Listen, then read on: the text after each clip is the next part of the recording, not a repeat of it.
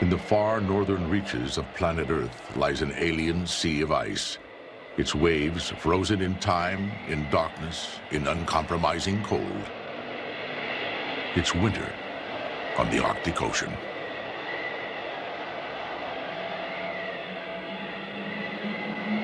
But a great power is returning to conquer this frozen sea.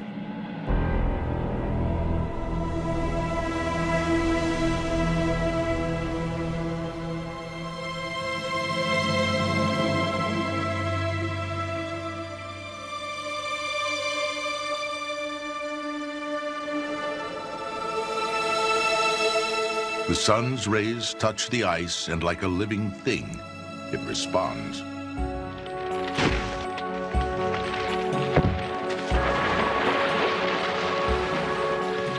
As the ice surrenders to the rising sun, it becomes a world in motion, full of danger and drama.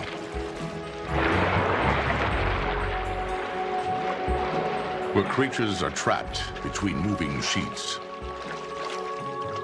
stranded on the frozen waters, caught in the struggle to live in one of the harshest places on Earth.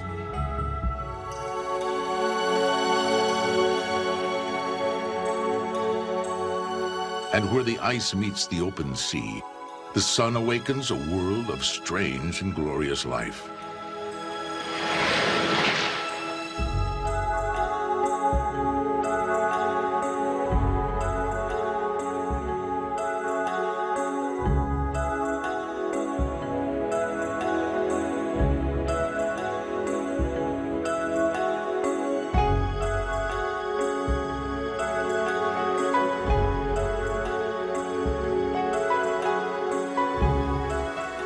This is the Arctic under the sun, a short, brilliant season of survival, a miracle and a resurrection, at the edge of the ice.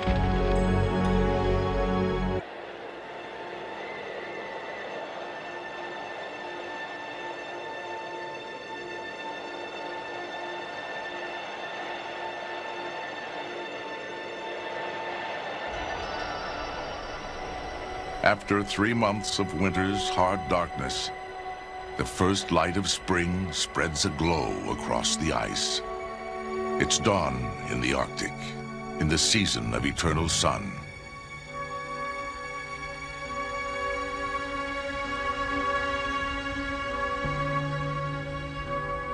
A lone predator stalks the ice in the early light.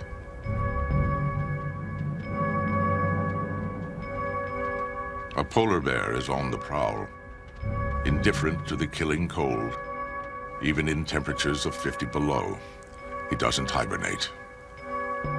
The bear is the supreme master of winter on the ice.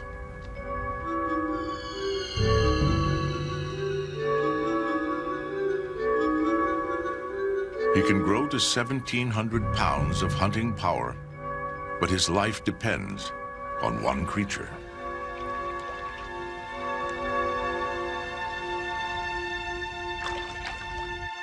The ringed seal takes a quick breath and returns to his world below the ice.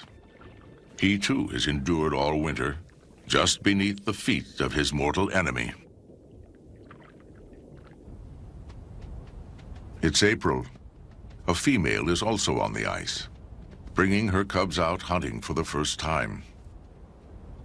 They were born 4 long months ago, and since then, their mothers had nothing to eat.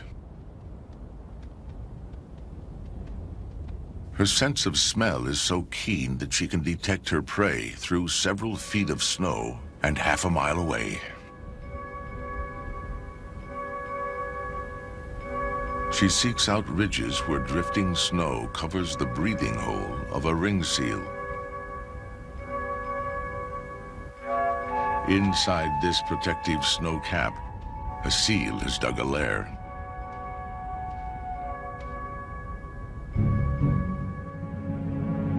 She catches his scent.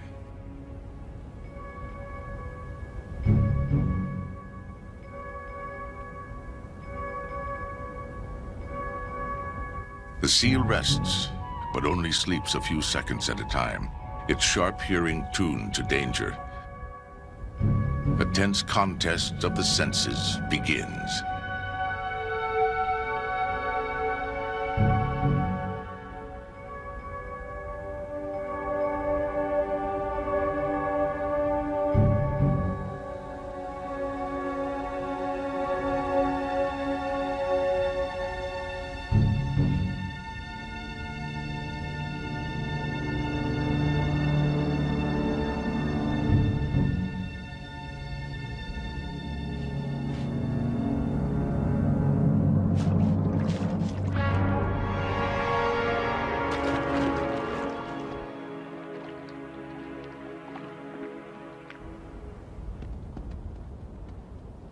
Even the top predator on the ice misses 19 times out of 20. And yet the mother bear will need to kill at least 2 seals a week to keep her cubs alive.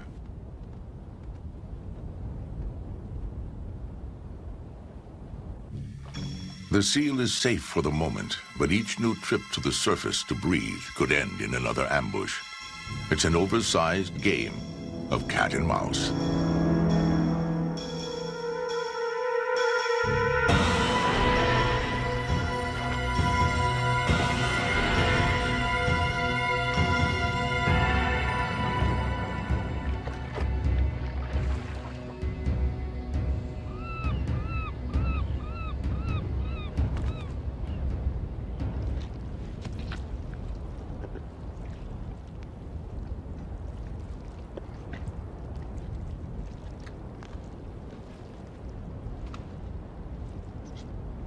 The bear eats mostly the blubber, licking bits of fat from the snow.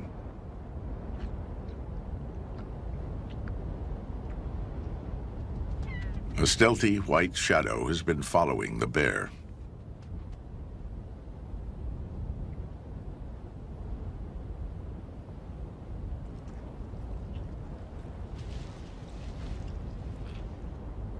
An Arctic fox. For days, he's been tracking the great hunter, crossing miles of ice in hopes of leftovers from a kill.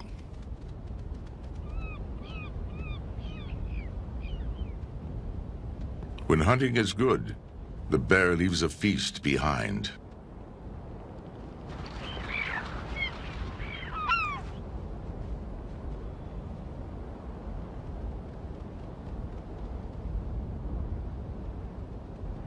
The fox finds a morsel and buries it, a precaution against an unpredictable future.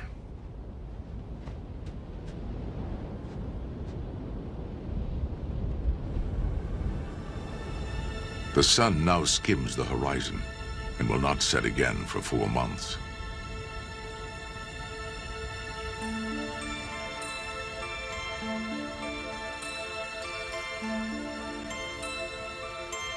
Day by day, it begins to take control of the ice in the seasonal tug-of-war between darkness and light. But for nearly half the year, the far north is angled away from the sun and sleeps in the dark shadow of winter. Left in the deep freeze of space, the Arctic seas lie covered with 6 million square miles of ice. As the year progresses, the planet swings around the sun. Light returns to the top of the world. With 24-hour sunshine, the polar ice begins to retreat. By spring, the ice edge has receded to a tangle of islands in the high Canadian Arctic and to the entrance of Lancaster Sound.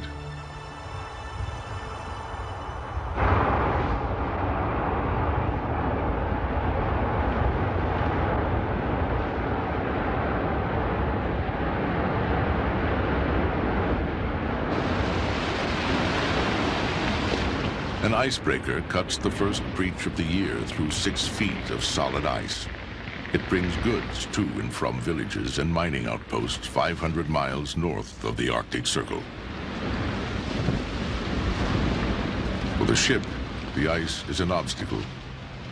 For some, it is home. The Inuit have carved life from this place for 4,000 years. The ice is their world, and spring promises a rich season of hunting ahead.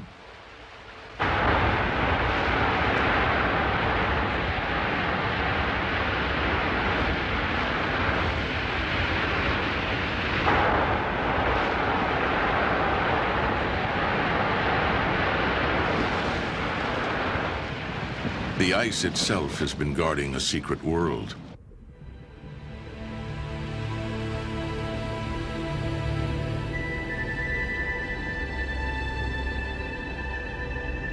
But now the crystal fortress begins to crack, its walls pierced by light.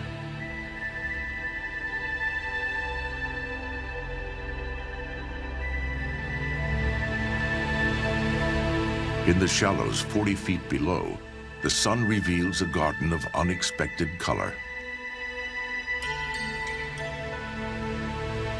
Golden sea anemones, bright orange starfish, and small crustaceans awaken from a winter trance.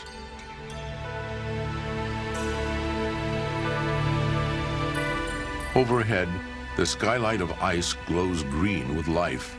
A vast pasture of algae now blooms on its surface, spreading across the sea for hundreds of miles.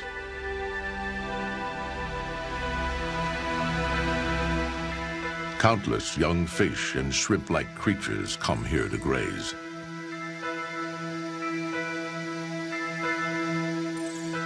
These, in turn, become food for staggering numbers of Arctic cod. Protected by the shield of ice, some 500,000 tons of cod flourish in Lancaster Sound.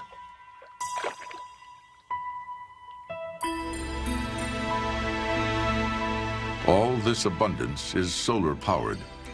As light floods the water, it sets off an explosion of life. Great stores of food can now be reached where the ice meets open water.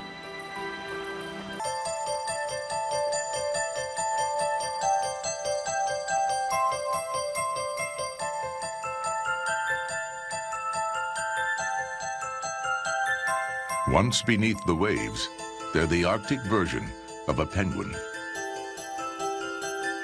With short, flipper-like wings, they dive nearly 300 feet for 3 minutes at a time.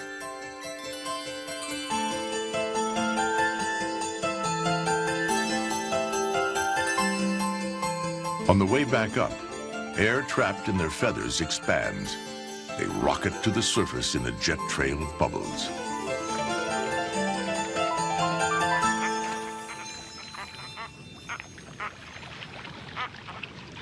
At the ice edge nearby, a polar bear sensed the shifting wind.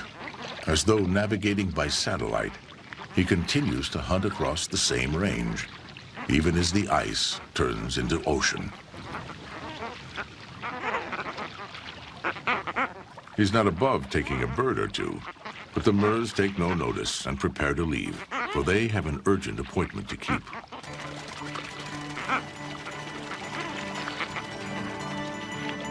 Timing is everything here, and the schedule is set by the sun. The Murs head for land. The short breeding season has begun, and for those who come late, there'll be no second chance. Their destination is a lonely outpost in Lancaster Sound, the towering cliffs of Prince Leopold Island.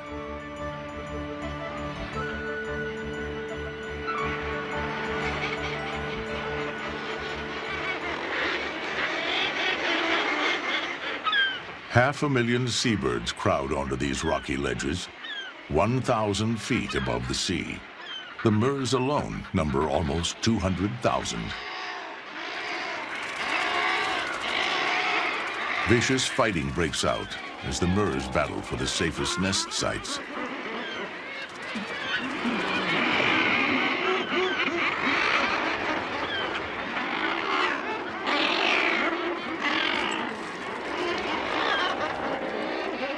They lay only a single egg, pear-shaped, to prevent it from rolling off the narrow rock shelf. The stronger, more aggressive birds win sites midway down the cliff, leaving the weaker birds at the top, where they're most vulnerable. An Arctic fox has been stranded here as the ice retreated from the island. His white winter fur has been replaced by a sleek brown coat.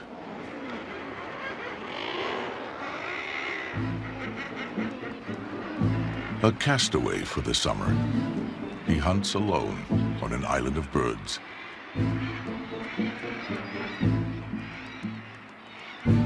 He heads for the cliff, the only place to find food on the island.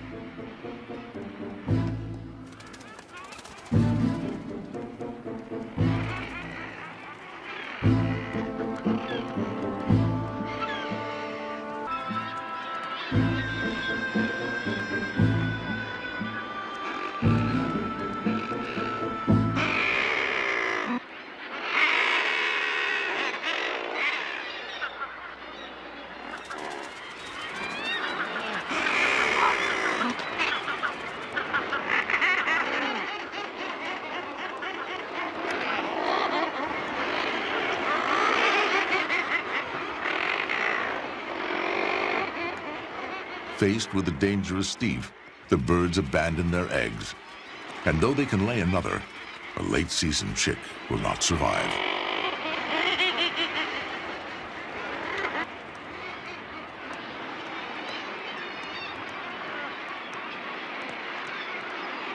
The fox steals all the eggs he can reach, but he'll need dozens each week to stay alive. Some he stashes in the cold ground.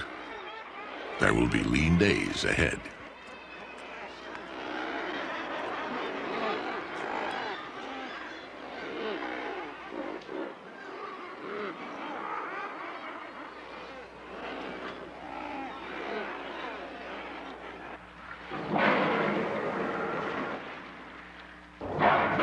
It's June. 100 miles from the island, a fleet of white whales has arrived at the ice edge. Belugas hunting for cod. The sea is suddenly alive with sound.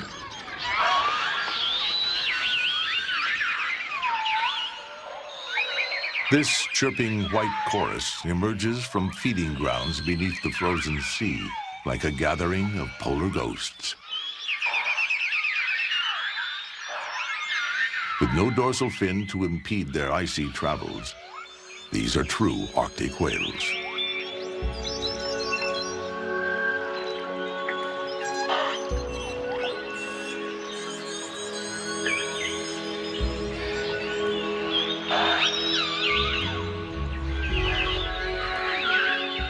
The beluga's rich symphony of sounds hints at the complexity of their lives. Their sonar may be the most sophisticated of any whale. Navigating under miles of ice, they bounce clicks off shifting flows, using a kind of sound imaging to master their world. Their melodies pulse from their rounded foreheads, the frequencies fine-tuned like a focused beam of light piercing the blue depths.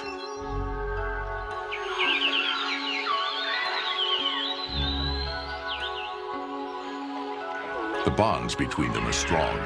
A mother and calf will swim side by side for 3 years. Shadowy gray at birth, they only gradually turn as perfectly white as the surrounding ice.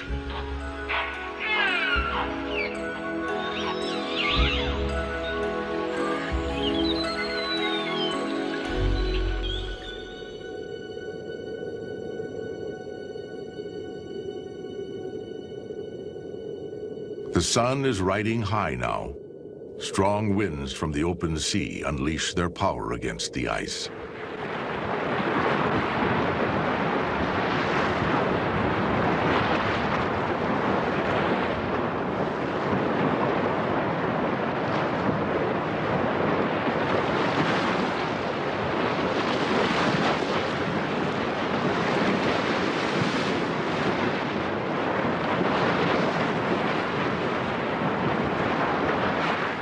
Beaten by wind and wave, weakened by sun and current, the ice fractures and begins to split apart. Immense cracks open behind the leading edge of the ice. These leads extend for miles, opening up new feeding areas and hunting grounds.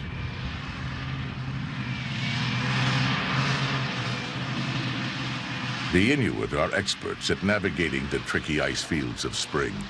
It's a skill born of necessity, of the ancient need to hunt on this ever-changing surface.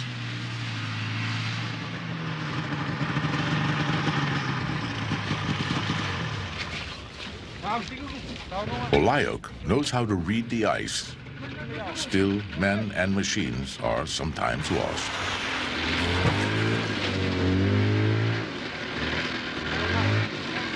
In the old days, entire hunting parties could disappear without a trace.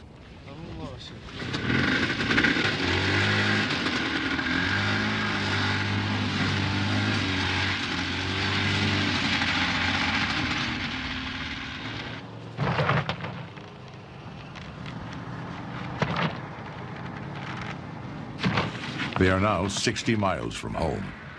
They are hoping the trip will end in a successful hunt, but it may take days.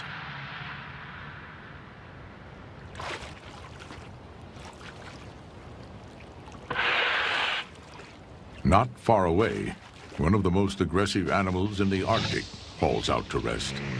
Adult walruses, heavily armored with tusks and skin that is 1 inch thick. Their skulls are massive and backed by a body weighing 1 ton.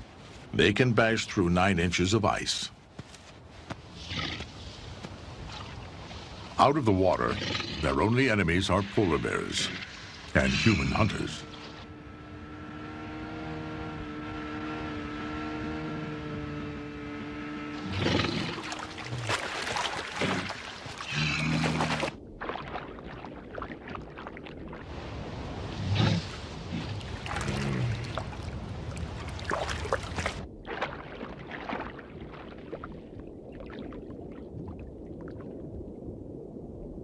The walrus feed on vast beds of clams, buried 200 feet below in the muddy sea floor. Each one can eat thousands of clams in a single meal.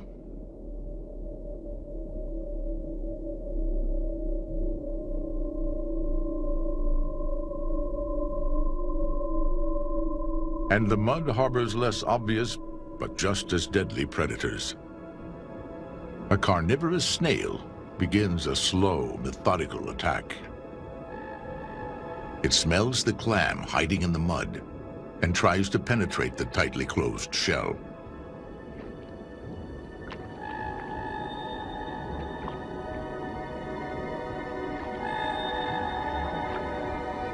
But the clam can defend itself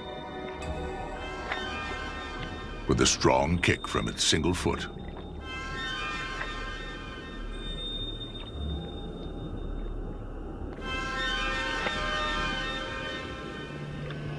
Even stranger creatures patrol the dark ooze. They thrive in the near-freezing waters of the Arctic, feeding on the remains of the dead and on each other.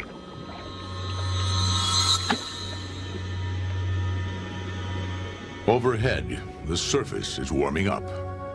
Frozen salt water melts first, and from deep inside the ice, salty brine begins to drain away.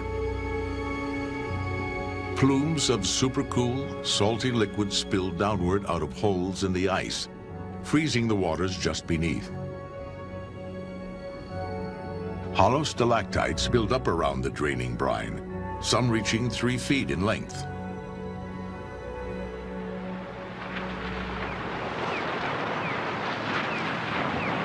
The waves continue to hammer at the ice, and the edge gives way under the relentless assault.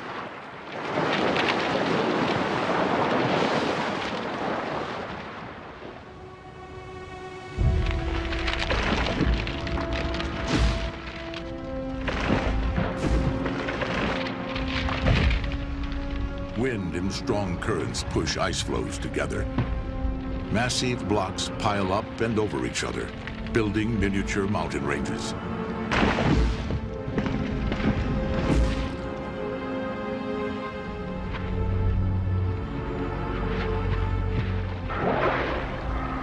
In the wake of the shifting ice, giants come to feed.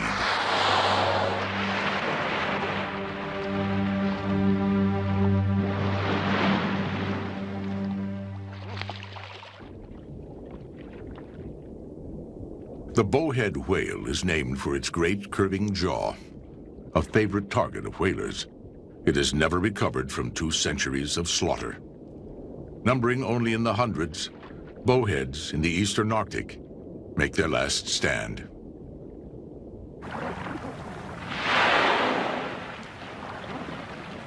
Reaching 60 feet in length, it's the largest animal in the Arctic seas, yet the bowhead comes to feed on the smallest. Energized by the touch of the sun, the depths now pulse with millions of minute animals.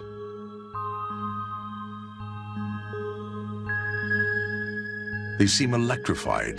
Their transparent bodies glimmer with iridescent light.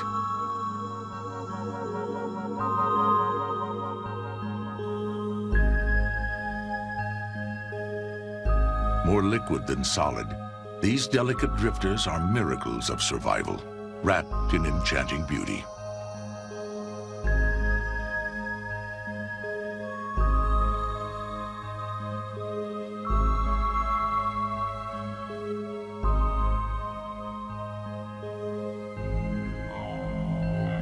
But to live here, they must also kill.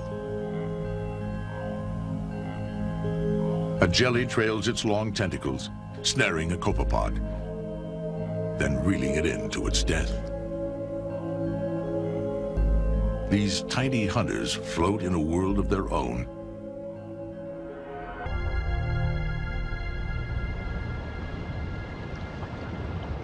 The sun is winning control of the ice, and the surface pools with meltwater. Temperatures now reach a balmy 40 degrees. Dripping water measures the fleeting season, the sound of summer ticking away.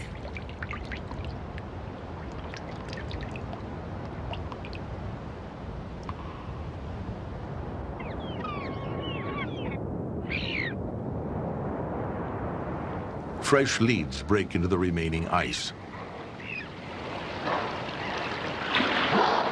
The Arctic's most intriguing creature moves in from the sea. The narwhal, with its ivory tusk, a living tooth up to 10 feet long.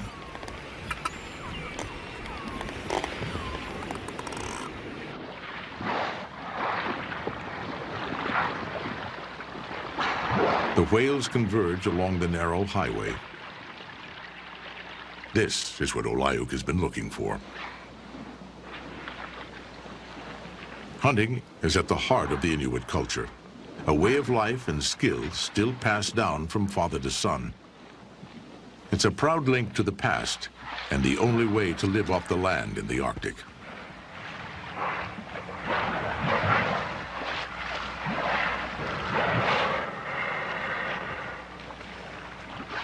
Today, the Inuit are still allowed to hunt whales, but their take is strictly controlled.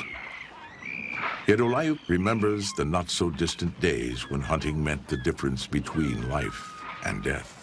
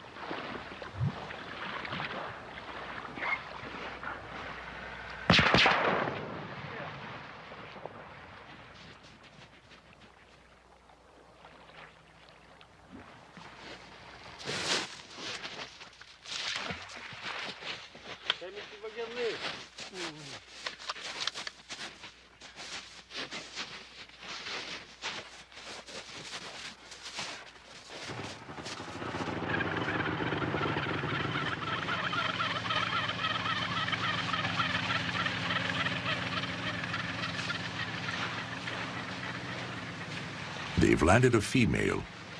Only males have a tusk.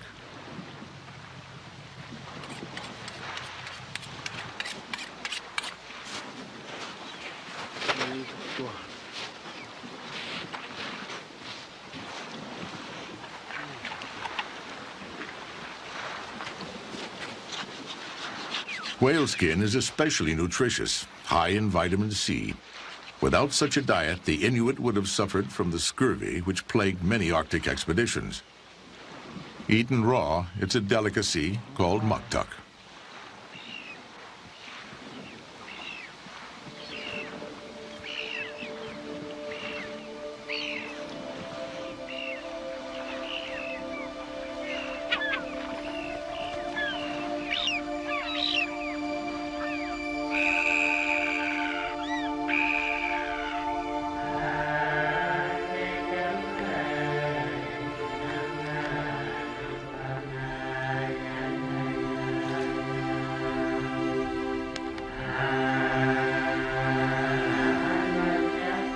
In the still twilight of midnight, the narwhals joust, a slow, stately ritual of mythic beasts.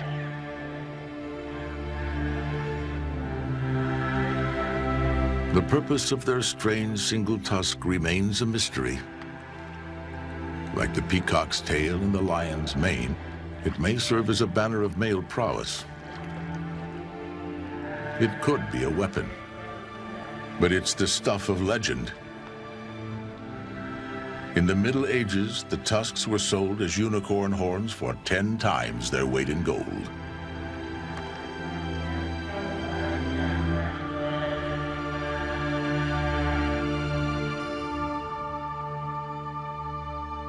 The sea ice is flooded now.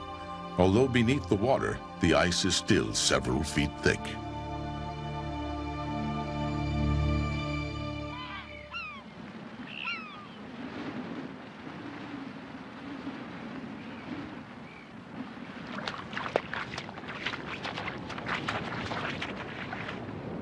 Out on the melting surface, an abandoned ring seal has lost her bearings. She has wandered away from her breathing hole and cannot find her way back.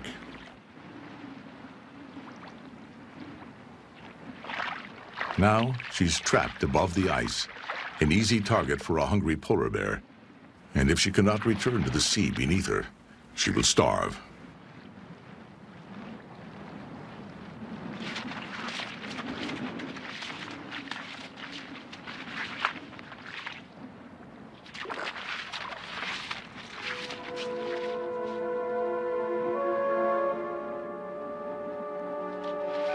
The young seal is now exhausted, but luck finally leads her to a hole in the ice.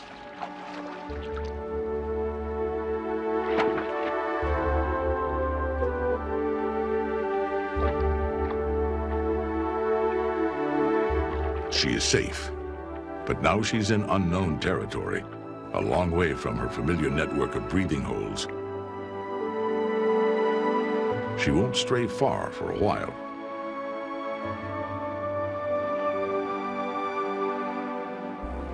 All around her, the ice is changing. The pasture of algae that once blanketed the surface has sloughed off and joined together in flowing ribbons of green.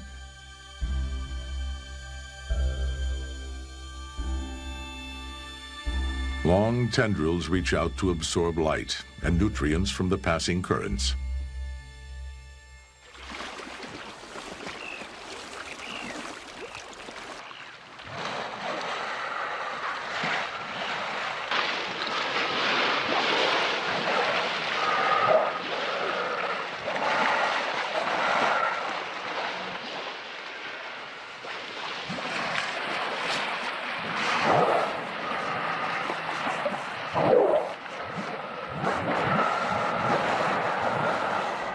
Then, suddenly, as unpredictably as it closed, the lead reopens. And the whales are free.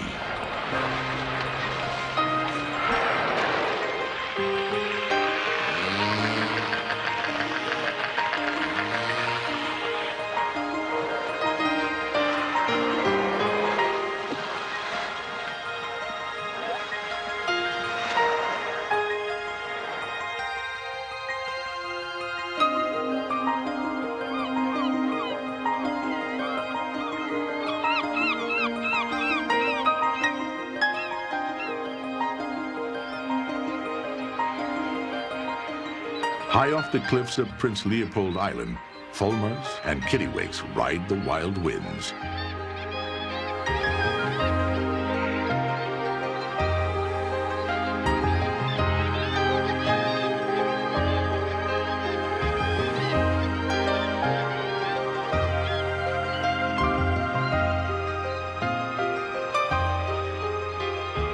Even gusts of 40 miles per hour present no problem for these aerial acrobats. Landing is the tricky part.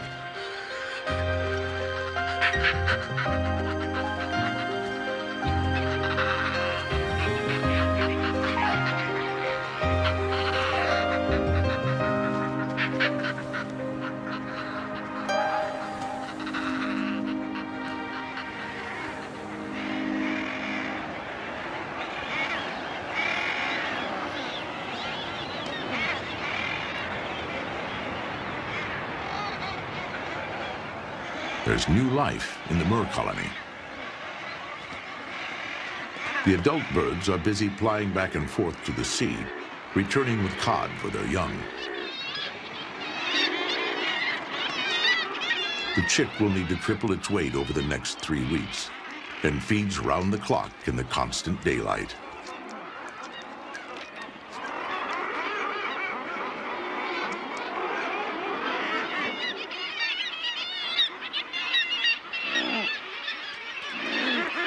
At the top of the cliff, Glaucus gull chicks are hungry too.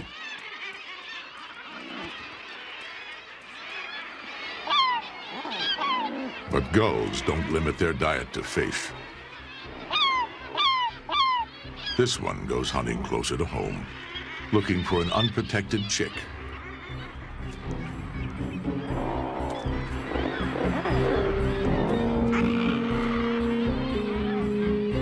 It returns with a grisly catch.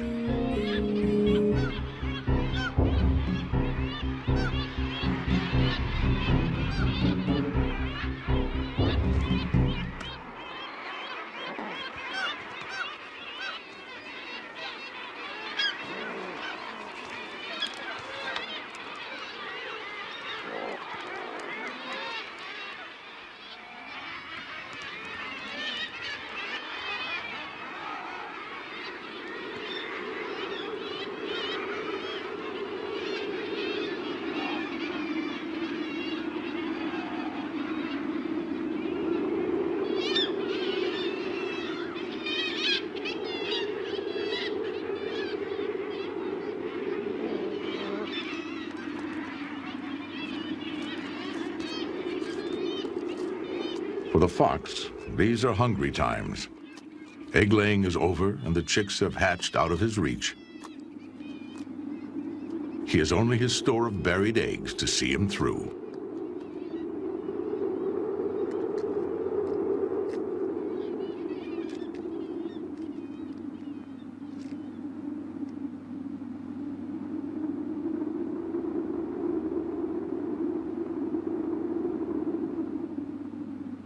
High summer finally reaches the Arctic. The last remnants of ice swirl near the shores of Lancaster Sound. The frozen sea is broken at last, drifting in tattered pieces on the current.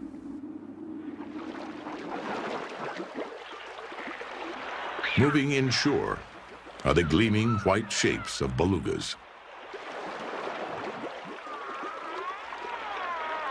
They return by the hundreds to the same inlets they frequent each year.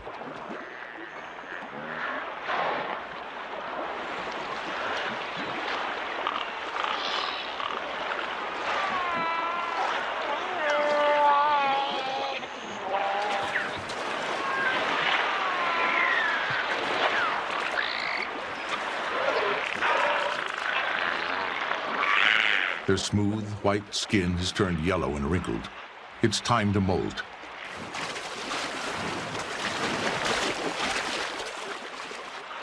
On the rocky bottom of the shallows, the whales scrape off their old, weathered skin with a rejuvenating rub.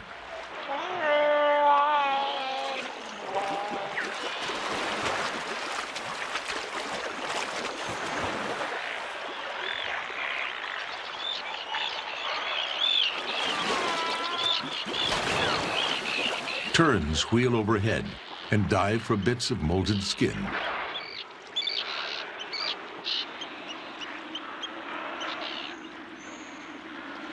As the tide turns, the whales retreat into deeper water.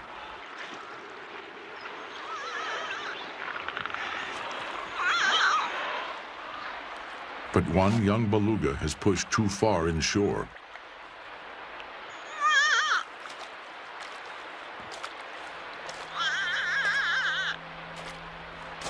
The benevolent sun now becomes his greatest enemy. He could easily sunburn, and out of the cold water, he could overheat.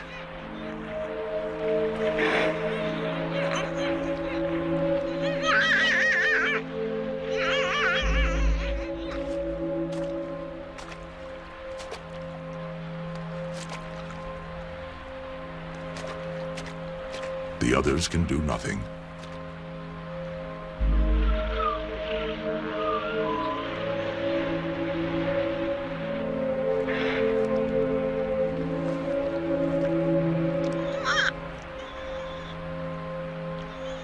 The rocks have cut his sensitive skin. All he can do is wait for the incoming tide.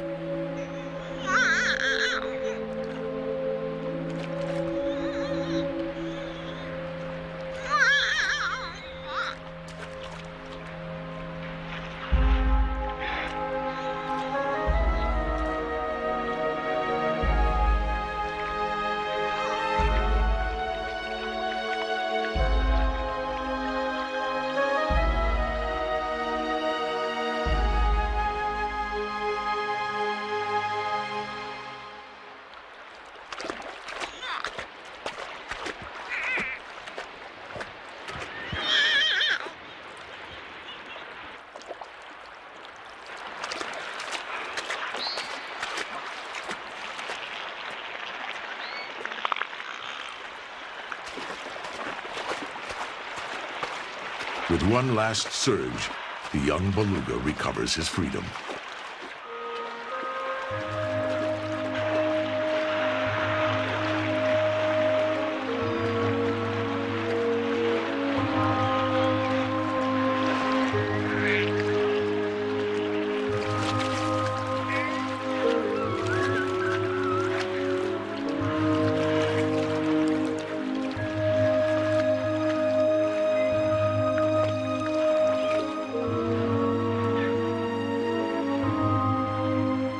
It's only August, but autumn is closing in on the Mer colony.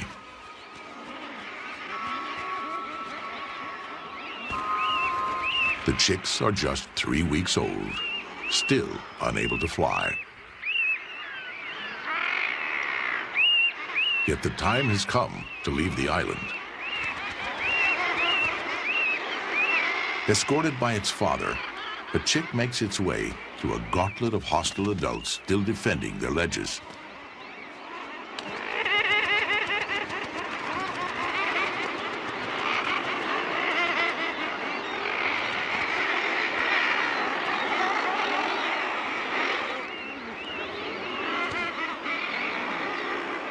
Driven by irresistible instinct, the chick prepares to make an incredible leap from the 1,000-foot cliff.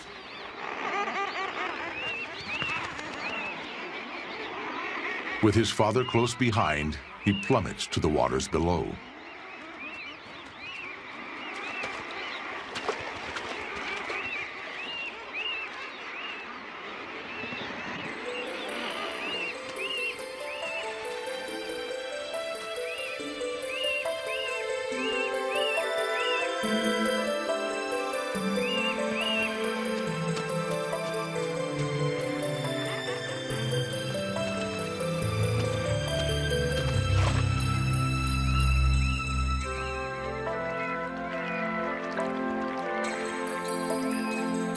For the next 8 weeks, they'll drift southward as the young Moors grow the feathers they'll need to finally take to the air.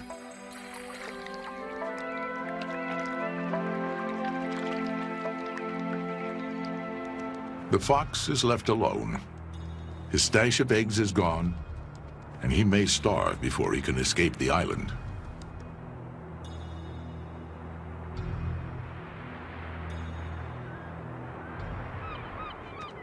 The moon now looks down on Lancaster Sound, the cold, pale face of the coming winter.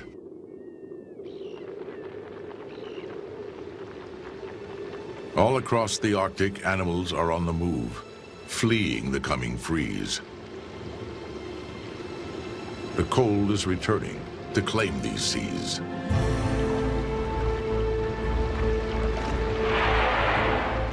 The great bowheads depart as their food supply begins to dwindle in the fading light.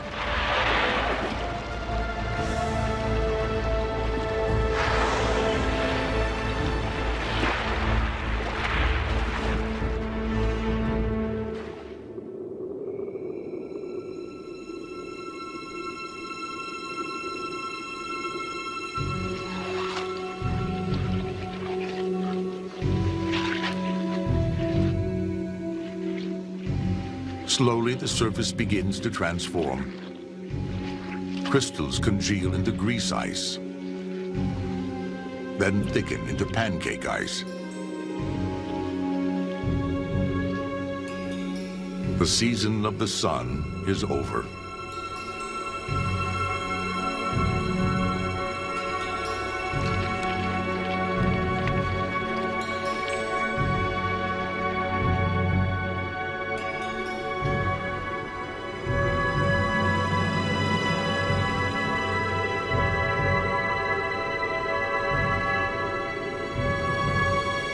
Soon, winter and the white bear will stalk the ice once more.